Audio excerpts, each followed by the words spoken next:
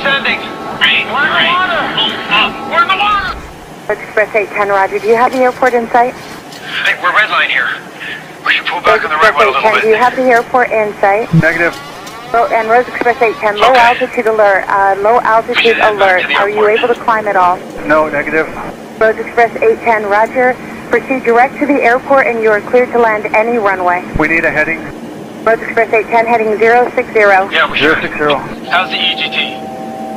Rhoades Express 810, No, the it's max. trucks It's are beyond rolling. max. You want to let the Coast Guard know as well? Say that again?